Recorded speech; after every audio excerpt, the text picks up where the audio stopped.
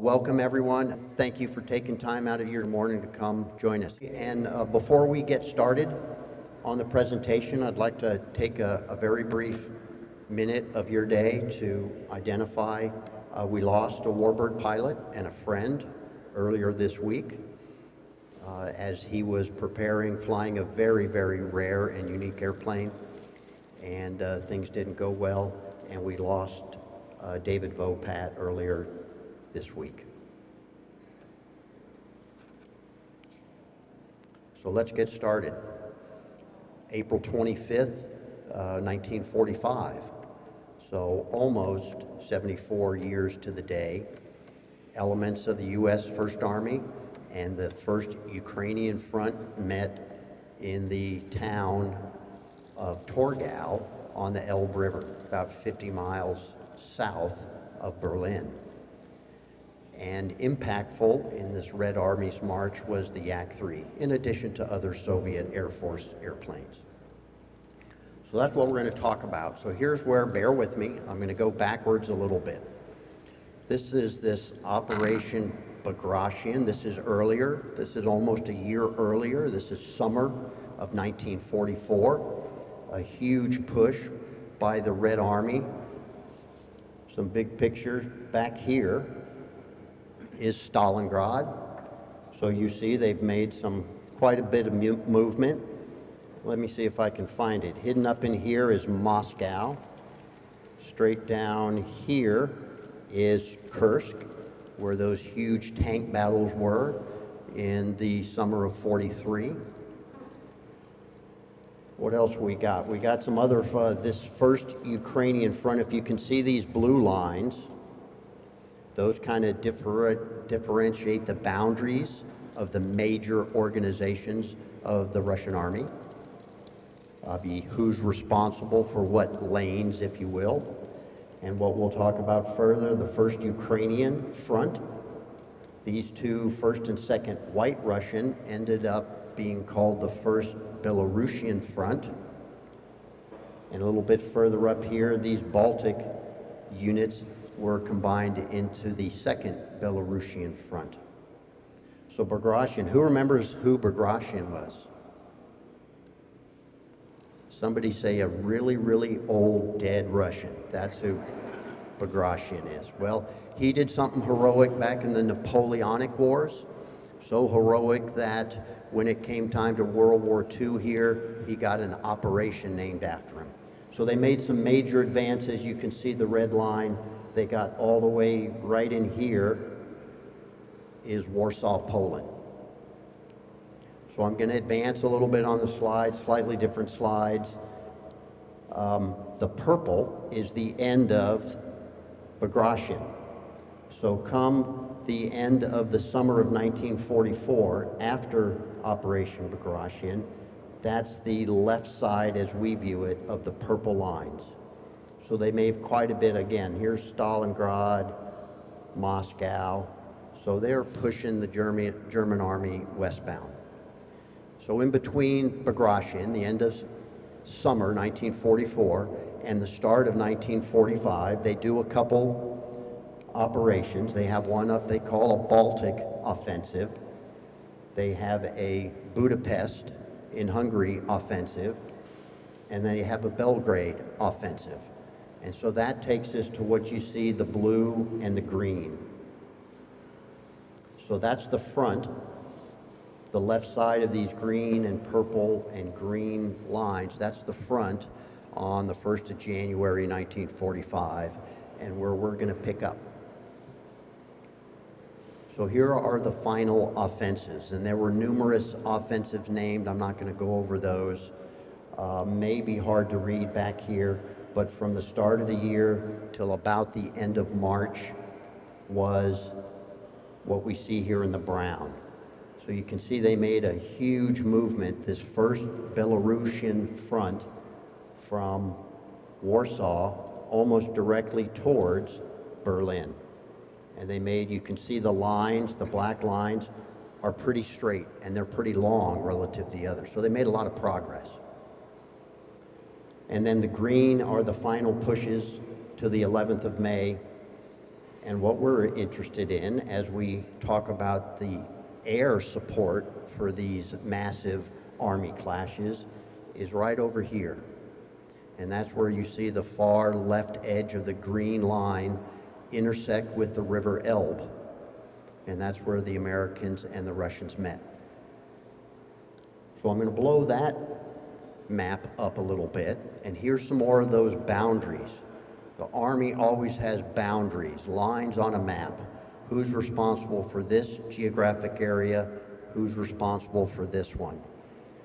So we've talked about the second Belarusian front, the first Ukrainian front, and the second Ukrainian front. And these red lines are reasonable. Now, don't anybody go to Vegas and put money down on these lines, okay? They're big picture on who's responsible for what as this Red Army is really steamrolling to the west.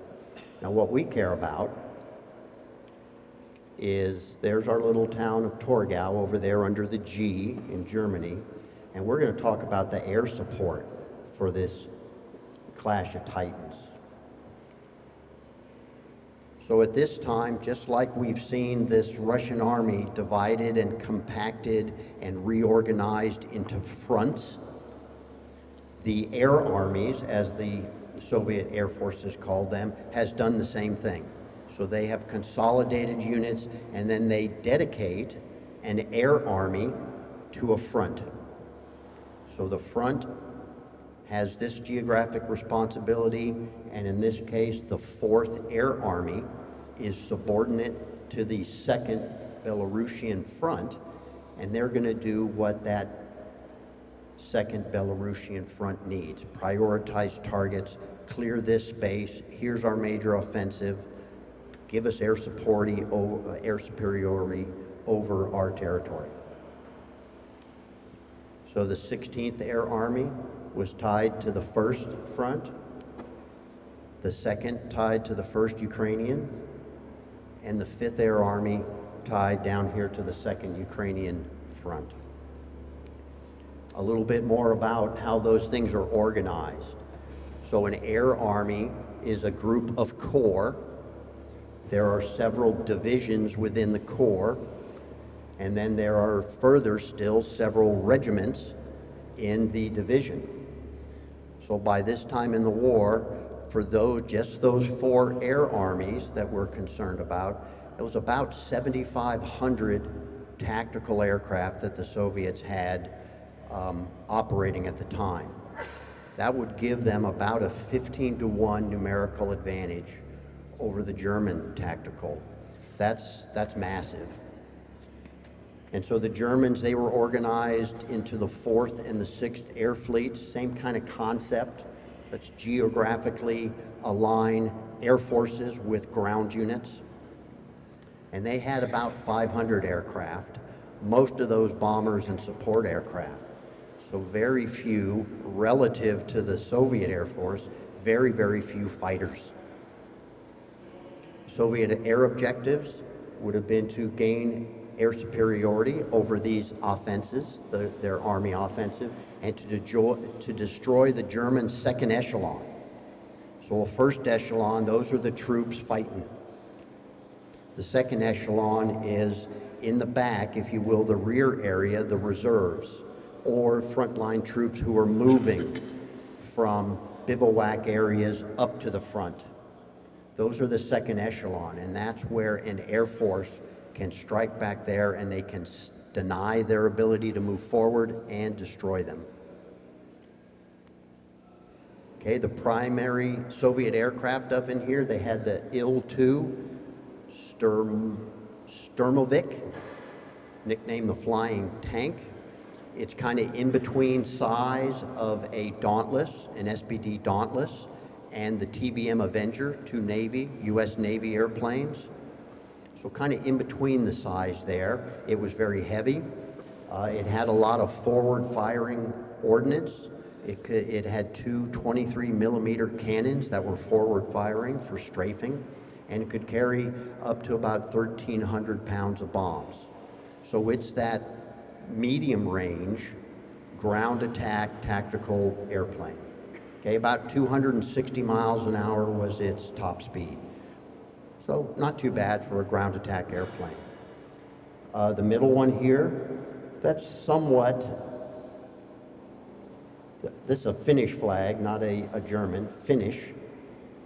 That's the Il-4. It was a medium bomber. You can kind of equate that to a B-25. About the same size, about the same speed. It could carry a 2,000-pound torpedo. Not too important for what we're talking about, but about 6,000 pounds of bombs. So that's a pretty good load. Yes? Did you say it was Finnish? That is a Finnish flag, yes. Whoops, I went. And were the Finns Soviet then? No, the Soviets invaded Finland. You're going to get me off track, but the Finnish airplanes bought, obviously, Russian airplanes. So this airplane, it was the best photo I could find of an Il-4. It's flying under a Finnish banner for the Finnish Air Force. Okay, so roughly a B-25. This is the LA-5, which was a counterpart to the Yak-3 as far as air superiority, so air defense or offensive air. We're going to go out and we're going to find the enemy air force and we're going to deal with them there. So let's talk about the Yak-3. Well, before we do, this was still, as it was a year ago during Operation Bagration in the summer of '44, the primary adversary of the Soviet air forces was the Bf-109G. Beautiful airplane, but their numbers are shrinking. There were some of the Focke-Wulf 190s for those familiar with the Luftwaffe, but the majority was still the Bf-109. So here's a little bit about a combat Yak-3 when we're talking early 1945. Okay, it was designed and initial development back in '41, but due to the scarcity of resources, really the prioritizing of resources like aluminum, and the fact that the Germans had just invaded in the summer of '41. Operation Barbarossa was the German push east into the Soviet Union. They curtailed and stopped the continued development and then production of the Yak-3. It was resumed in '43. If you go back to the maps, by the summer of '43, things are looking a little better for the Soviets. So they resumed production or development and then production of the Yak-3. Okay, its production models were powered by a 1,300 horsepower inline V12, the Klimov 105. It had one 20 millimeter cannon in the nose, and you can kind of see the ports on the top of the cowling is where they had two 12.7 millimeter machine guns. So that's about a 50 caliber. Okay, its strengths, it was introduced back that summer '44, that Operation Bagration. That's when the Yak-3 was first produced in numbers and made it into the frontline fighter units. And it would immediately made an impact. Outstanding low altitude performance, and below about 15,000 feet, it was better than the Bf-109 and could keep up with the Focke-Wulf 190. Yes, Joe? Have they had any problems with timing of the guns through the propeller? No, they didn't, and that's a great question. The synchronizing of machine guns firing through the propeller arc was actually perfected in World War I by Fokker, building World War I biplanes for the Germans in World War I. So that's not new come World War II. So great low altitude performance. The Germans started to say the Yak-9, which actually came out before the Yak-3, if you see the oil and air cooler scoop back in the mid part of the engine, the Yak-9 had it underneath the nose. And so the German Luftwaffe said, you know, look for that. If you see the chin scoop under the nose, that's a Yak-9, and kick its ass. If you don't see it and the scoop is further back, that's a Yak-3, run away. Okay, easy to maintain and rugged, which becomes on my next slide, I'll show you some of the challenges the Yak-3 had supporting this massive Red Army move westbound. It was easy to maintain and it was rugged. Some of its weaknesses, very short range, though it's a very small airplane. So though it wasn't designed specifically to be an air defense fighter, i.e. sit right over an important target and defend the target, it wasn't designed specifically for that. Its range kind of made that one of its advantages. So now we're talking, come early 45, offensive air operations. So now we're going to go out and we're going to seek out the enemy, and that's going to take this airplane further away from its base. And its short range kind of came up to be a limfac. It had plywood surfaces. So even after this scarcity of resources was kind of solved by the summer of 43, and there's more aluminum available, and things aren't quite as dire as they were, they still, especially in the aft part of the fuselage, were making these production airplanes with plywood. And under high G, turning, I'm in combat, there's a BF-109 behind me, or there's one right there, and I need to get him. The high G yanking and banking of a fighter airplanes, some of that plywood was separating. So they were having some issues there. The poor engine reliability. So pretty much through its history, the Klimov had some issues with it. Good enough to put in the airplane and produce it, but had some reliability. And it had pneumatics. Vice, the more reliable hydraulic systems, though hydraulic systems have more weight, they stuck with the pneumatics, and they had some troublesome nuisance issues with their pneumatics, brakes, landing gear, etc. Okay, the impact of the Yak-3 on these final offensives. Great success with those other airplanes that we showed, the ground attack, the long-range bombers, etc. So great success from not only Operation Bagration, but all the way through to the end of the war. So they were clearing the skies over the Red Army, so the Red Army could operate without the worry of being bombed by the Germans. Okay, it could still and exploited its outturn and outclimb the German fighters at lower altitude. So it did achieve its portion of the mission, which was gaining that air superiority over their supported Red Army units. Some of the challenge, which is, I've mentioned the offensive air operations a little bit. Now we're going to seek them out. So we're not just taking off and orbiting over our base. Now we got to go out in front of our army and find the enemy.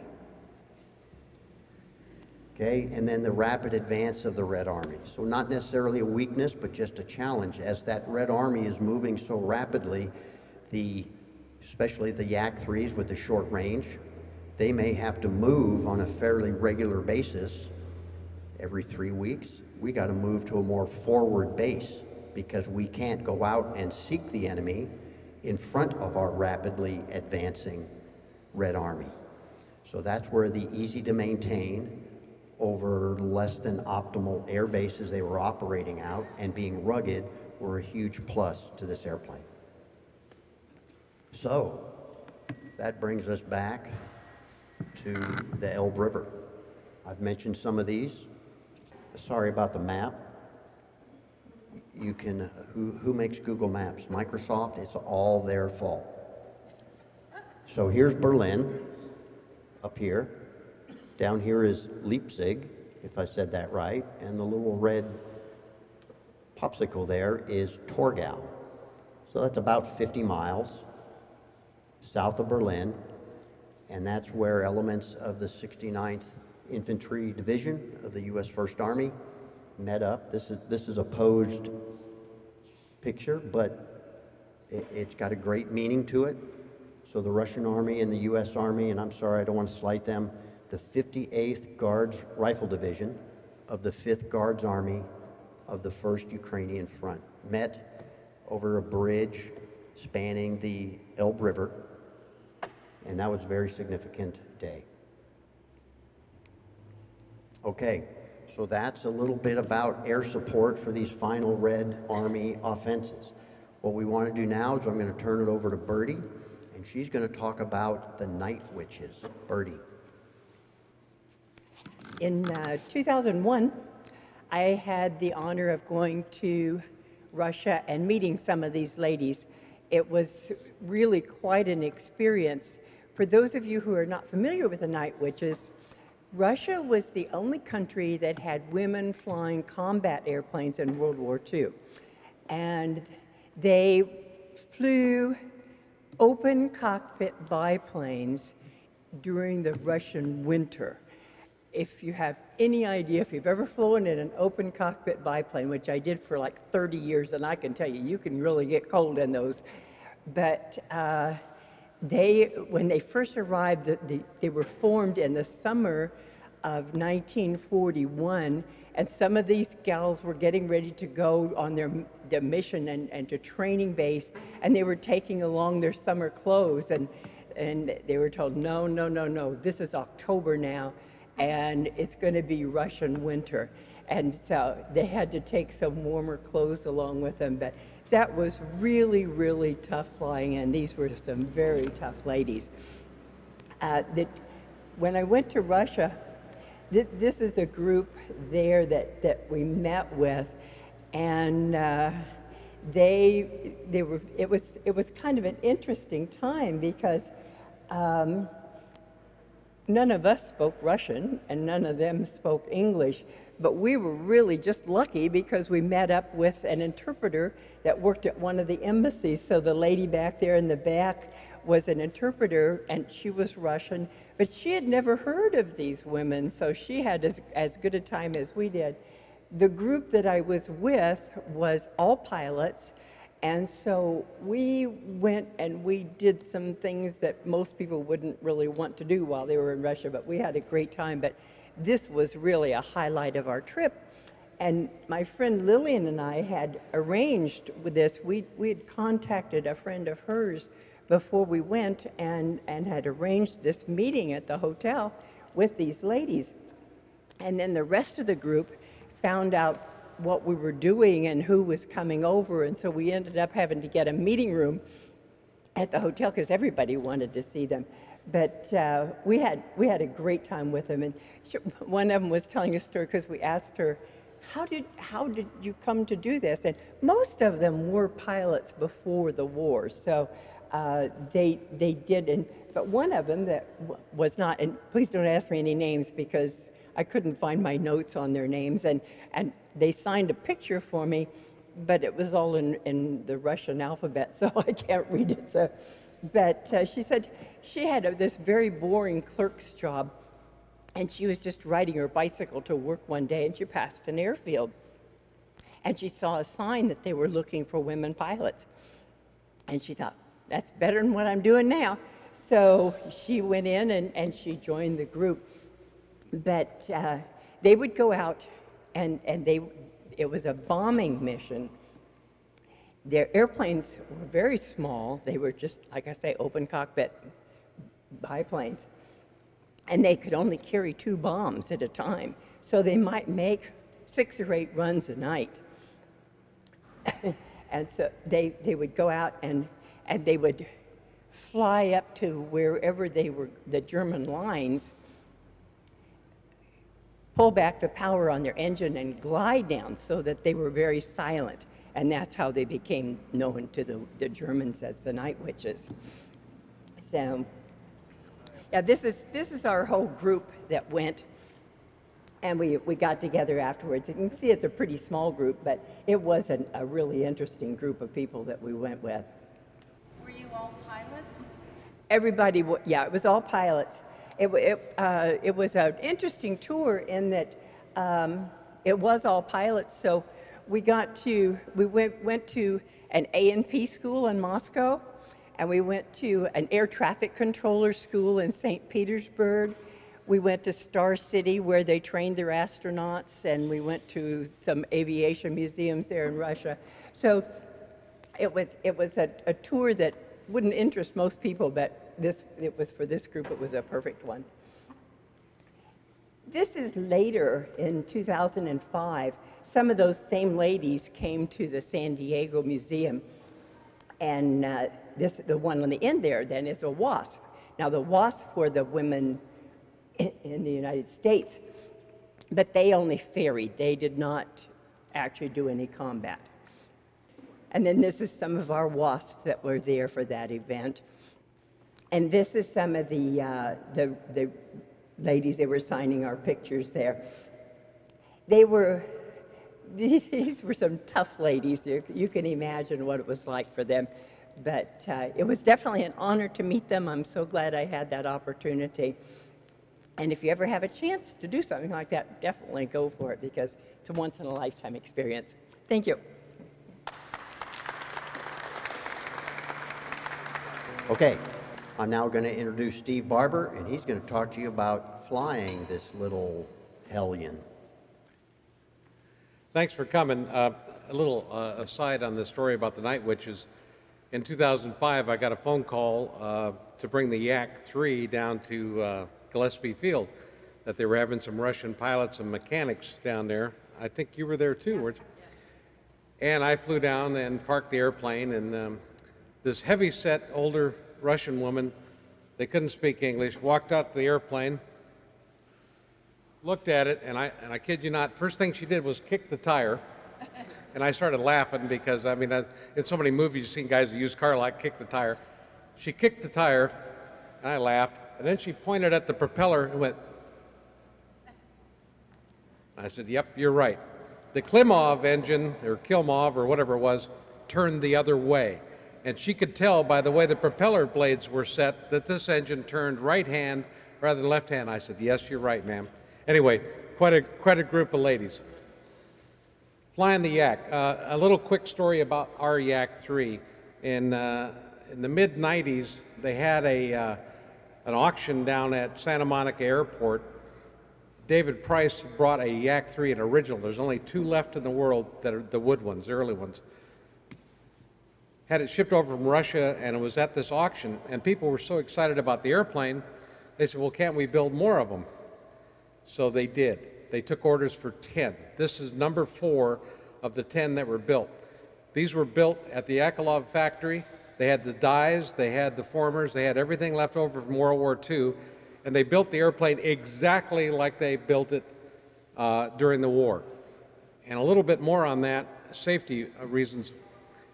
I was looking for an airplane, a partner of mine and I were looking for an airplane to build, and we heard about a Yak-3 for sale, and it was in England. And a lawyer over there had bought the airplane. It came in a shipping container, 40-foot shipping container. It was all stacked in there from Russia. He'd ordered it, got to England, and about the time he got to England, he got involved in a divorce. So he had to sell the airplane. Well, we negotiated by fax in those days. We bought the airplane. They shipped it into the airport here, and we laughed because we called it the Yak in the Box. Because you opened it up, and everything was mounted on trailers. It was the doggonest thing you ever saw. We rolled the thing out. Fuselage was on a rack, the wings were on a rack, the engine. Anyway, got to looking at the airplane, and they weren't kidding. They built the airplane exactly the way it was in World War II. How many are pilots in here? Mechanics? Mechanical ability? Well, the first thing that caught my eye was a firewall. Now, if you don't know what the firewall is, it's the thing directly behind the engine that separates the pilot compartment from the engine. And it's called a firewall for a reason. If the airplane catches on fire, it's supposed to provide some protection for the pilot so he can get out of the airplane. I noticed right away that the firewall was aluminum. Now, an aluminum firewall in a strong fire will last about 3 seconds. So we made a stainless steel firewall. Anyway, we got to working on the airplane. It took 2 years to make the modifications. I want to talk a little bit about the pneumatic system on the airplane. The reason the Russians used pneumatics was several. One was that hydraulic fluid costs money. Air is free. Number 2, Russian winters, it gets 40 below zero. And if anybody that's ever worked with hydraulics, you have seals and everything in there, and it gets 40 below zero, the seals don't work very good. So they found out that, well, we don't care if the air leaks a little bit, we just pump more air in it. So that's why they used air. And the air controlled the brakes, the flaps, and the landing gear. Well, that was okay with me except for the brakes. I didn't want to say, gee, I ran off the runway because I ran out of air. So we modified this airplane. It's got hydraulic brakes on it. We did a lot of modifications. One other thing I'll touch on for safety, I noticed that the main fuel line ran from the fuel tank into the engine compartment, and the shutoff valve was right there in the engine compartment. I'm thinking, okay, catches on fire, burns through the fuel line, that fuel is just going to keep pouring out. So we moved the shutoff valve behind the wing spar, just a bunch of safety items. Okay, all right, so flying the airplane. They built the airplane to operate off of really rough fields. You'll notice how wide the landing gear is apart. And that makes it easier to handle, makes it easier to land for low-time pilots especially. Also, when I got the airplane, we were looking at it, the wing spar, and that's the thing that makes the wing strong on any airplane. I got to looking at that thing, and it looked like a Brooklyn Bridge. I mean, this thing was built out of one-piece aluminum milled. I believe you could run a Sherman tank over it and not bend it. So I got to looking at the specifications in Russia. When the airplane was built, they had it stressed for plus 12 and minus 12 Gs. Anybody know what that, you know, that's unbelievable. When they built these new, they derated it to plus and minus 7, just for liability purposes. But I'm just trying to tell you how strong the airplane is inherently. It's tough. It is really tough. The Russians really know how to build stuff strong. Maybe not pretty like a Mustang, but it worked. The engine, the Klimov, there are no Klimov engines and there are no parts. So when we put this airplane together, the closest thing to it was an Allison 1710. It's comparable in horsepower, it's comparable in weight, and it was a V12. So that's why this airplane has an Allison engine on it. You can get parts, you can get them rebuilt, and they're very reliable, unlike the Klimov engine. Starting the engine, it's any other warbird. To start it, you need a couple things. Number one, you need the magnetos. Everybody know what a magneto is? You ever operate a lawnmower? They have magnetos on them. Anyway, turn the switch on. This one has a boost pump. A boost pump. That's another modification we made. In the original Russian airplane, they had a little handle down here to get fuel pressure to start it. You had to pump this thing. Well, that's okay for starting. You'd pump that, and then you'd prime it and pump it and prime it. The problem is, if the engine-driven fuel pump went away while you were flying it, you'd have to sit there and pump the fuel while you're trying to fly the airplane. I thought, no, that's not going to work. So we put an electric fuel pump in it so to maintain fuel pressure if we lost it. So to start it, magneto's on, master switch on. You turn the fuel boost pump on. That makes sure that you get a steady supply of fuel to the carburetor. Primer, and hit the start button. And if everything goes like it should, it'll start. And it'll run on the primer. So you let go of the starter switch, run it on prime, make sure you got oil pressure. As soon as you have oil pressure, push the mixture control up. And as soon as the engine stumbles, because it's too rich, you let go of the primer and you've got it running. Then you're set to go. Ground handling is very simple. This thing has a locking tail wheel. It's either locked or unlocked. So for taxi, it's unlocked. And the way you turn it is by stepping on the brake. You want to go left, step on the left brake a bit. It'll turn left. You want to go right, step on the right brake. When you're ready for takeoff, you lock the tail wheel. What that does is help keep the airplane straight on takeoff. Everybody with me so far? Okay, so it's easy. On takeoff on this airplane, the Russians, again, they did a nice job. It's a stable airplane with that big wide gear. When you put the whip to it, it's very easy to control. You got plenty of rudder control to keep it straight going down the runway. It'll get airborne at about 100 miles an hour. At 100 miles an hour, once you're airborne, you put the landing gear up. There's a safety catch. You move that over, put the landing gear up. And again, a little bit of Russian. When you hear the thump, thump, you move the lever back down to neutral. And you feel like you're running a diesel truck, because what you hear is, you hear the air pressure. And what that does is put the gear on the up locks. Now you're all set to go. You're flying the airplane. In flight, very light on the controls. It's like driving a car with superpower steering. The thing is very agile in the air. If you took a Mustang and a Yak off at the same time, the Yak would be airborne in about a third of the distance of the Mustang. Get the gear up. You could do a loop, come back around. and still have the Mustang climbing out trying to put the gear up. It is that quick and that fast. It's really lightweight. With my big ass in that airplane at full fuel, it's about 4,600 pounds, and that's not much. That's not much for 1,300 horsepower. So it really goes. The biggest trouble they had with the airplane, if you'll notice for all you aerodynamic folks out here, the vertical and horizontal surfaces on the airplane are relatively small for the amount of horsepower. If you'll look at any of the other fighters out here, you'll notice that in proportion, they're a lot larger. What the Russians discovered was that if you started pulling a lot of G's on the airplane and stepped on the rudder, it would tumble. Anybody ever heard of a Lomshevak? Well, that's what it would do. And it would stay doing that until you pulled the power off. So the Russians figured out, if anybody got on their tail trying to shoot them down, that's what they'd do. They'd put it in this tumbling mode. The other airplane would go past. As soon as it went past, pull the power off, and get right back on it and go shoot it down. So the Russian had this name that was about this long for that maneuver. And it works. And I had a friend of mine that did it by accident one time, and it cost him a pair of underwear, flight suit, and his parachute was dirty also, because it really, really does the number on you. Again, flying the airplane, it's really an easy airplane to fly. On landing, what we try to do typically is to come over the field at cruise power at about 500 feet if the tower lets us. A couple of reasons for this. We call it overhead brake. So we'll come in at 500 at cruise, and cruise, you're looking at, on the clock, you're looking at about 230 knots, 220 knots, coming over the field in cruise. Pull it up, put some G's on it, pull the power back, and what you're looking for is 140 knots to get the gear down. So as soon as you hit 140 knots, put the gear down, put the flaps down, and you're going to maintain about 120 until you're on final. Once you're on final, 110 knots, 100 over the fence, it'll touch down about 85 knots. And we try to typically do what we call a wheel landing, which means we land on the two main gear first and then let the tail wheel settle down as the speed bleeds off.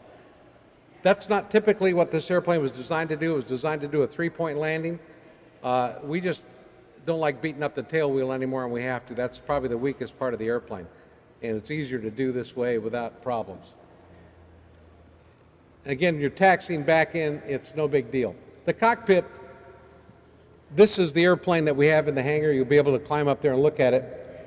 It's got a couple unusual features. These two controls down here are air pressure. Remember the air, it's for the landing gear and flaps. So you need to turn those on.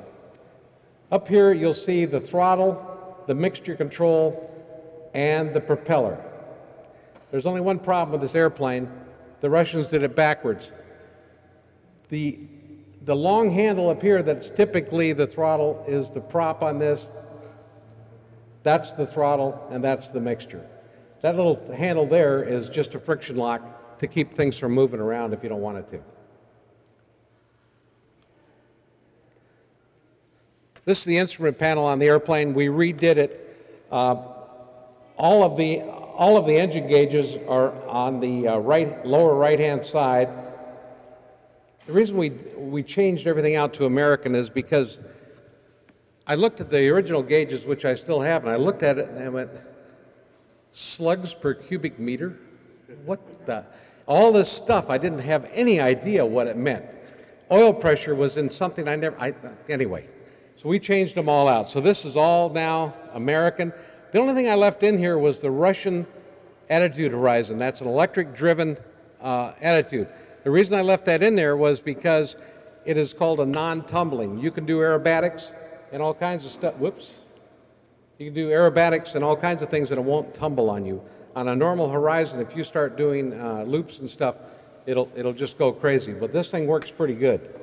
I don't know how technical you want to get, but airspeed up here, altimeter, rate of climb, turn and bank, directional gyro. This is the RPM and the manifold pressure. If you notice, manifold pressure 30 inches, so this must have been a pretty standard day, right? It's sitting on the ground, not running. Engine instruments, you've got oil pressure, oil temperature, and fuel pressure. Amp meter on the charge. And gee, what is that right there? Air. Yeah, you want to make sure that's in the green. Okay, there's the landing gear lever I was speaking of. And there's the magneto switch. Below the magneto switch are all of the circuit breakers. So if you had something that wasn't working, the first place you'd do is go down and look and see if you had something popped. All the radios are in the center stack. You can see the stick here. And on the right, where you can't see it, these are the engine start and the boost pump, things like that.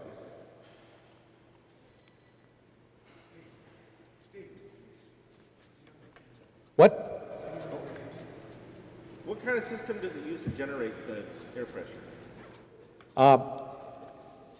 The original one had no system. They'd pump it up. They just plug it in, pump it up. That's the other modification I made. I said, well, I don't like that. So what we got was what they call a Cornelius pump out of an S2. It's electrical 28-volt pump that we have tied into the system. I made it automatic. When it gets low, the pump comes on. When it gets up to charge, it shuts off. It's all automatic. Again, I didn't want to have to worry about the landing gear and flaps and stuff. I got air pressure. Unless I blow a line or something, I got pressure. Are the flight control surfaces, are they all pneumatic? Or No, they're all direct. Okay, so you're not going to, all right, okay. No. And really the forces are so light on it that you don't need a boost. It's just up to, I've only had it to 350 knots, but no problem. Okay, so this is the right side of the instrument panel I was telling you about.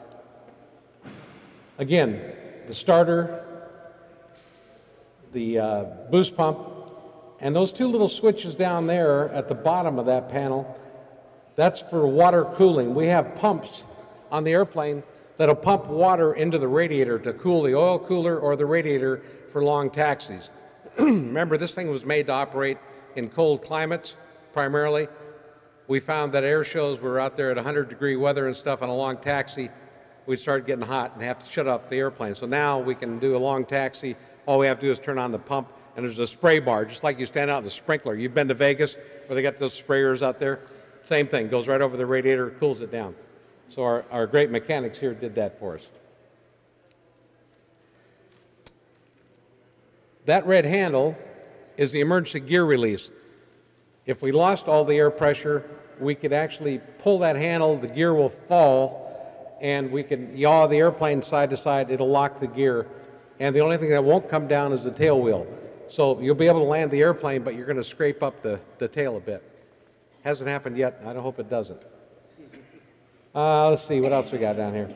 These are the controls for the air pump I was talking to you about, and those lights go with it also.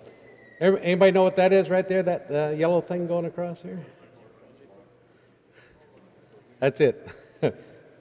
Nothing but the finest here, control lock. You can see it. That's a bungee cord. The control lock, we modified that. Remember I was talking about the tail wheel lock? You used to have to pull a handle. What we did is we converted it to a P-51 style. You push the stick all the way forward, the tail wheel unlocks, you pull it back, and it'll lock. So to tow the airplane around, we've got to have the stick forward so the tail wheel's unlocked, and it also keeps the ailerons from flopping around in the breeze. So that's what that's on there. We didn't hold back on the money it took to design this. It's first class. So again, this was number 4 out of 10 they built. I told you the original engines are not available. So we put the Allison in it, the V12, very dependable engine. Same engine that's in a P-38, A-model Mustang, P-40 Warhawk, and a lot of different applications. Modifications, we've talked about most of them. The only other one we did, when you get up close to the airplane, you will notice on the leading edge of the wing, these little fins sticking up all the way down on both sides. The airplane had a very nasty habit, all of them did, and they used it effectively for combat, but since we aren't flying combat, on a stall, this thing would tend to snap. Now, that'll wake you up as a pilot, but the biggest thing is it was very high speed. At 100 knots clean, the thing would stall and snap. Didn't matter what you did, it would just go. A friend of mine, a NASA guy, had one of these airplanes. He built a model, made these vortex generators, are what they're called, and now the airplane, you can slow it down, go to 85 knots before it stalls, and before it stalls, you'll get it buffet, you'll go, huh, it's saying, hey, stupid, you're getting really slow, do something, and when it stalls, it goes, ugh. Oh, nice. And for a pilot, man, that's great, because if you get it slow or something, if you're going into a short field airport, you can slow it down and not worry about dying while you're doing it. Those are the major modifications we made. Everything we did was for safety on the airplane. Again, it's fun to fly. The oxygen system, it didn't come with it. It had a dummy regulator on the dash. We took that off. It had a gun sight up top. The only problem with the gun sight is if you ever had to put it down, the first thing your head would hit would be the gun sight, this hard piece of aluminum. We took that out. I didn't need that. I didn't have enough holes in my head already. So anyway, that's the airplane. Questions? Yes, sir. How many flap positions? How many flap positions do you get? Flaps, up or down? It's very much like the Spitfire. They're either all the way up or all the way down. There is no in between. What? No question? All right. Thank you very much.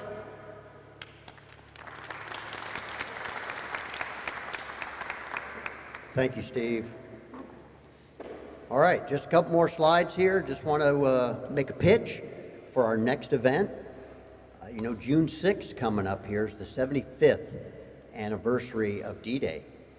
And so just a few days later, on Saturday, June 8th, we're going to have our next event. We're going to focus on D-Day and that P-51 Mustang over there, plus we'll have another Mustang with us. Miss Candies, here's the other Mustang that we're going to have up to bless us with from Torrance. And then if you want to look further down into the end of the summer, September 1st marks the 80th anniversary of the start of World War II, the September 1st of 39 German invasion of Poland. So as close as we can get there, Saturday, August 31st, we're going to, beginning of the war, beginning of where pilots started and the trainers, and we're going to focus on our SNJ. So with that, thank you so much again for taking time out of your day, and we'll see you again next time.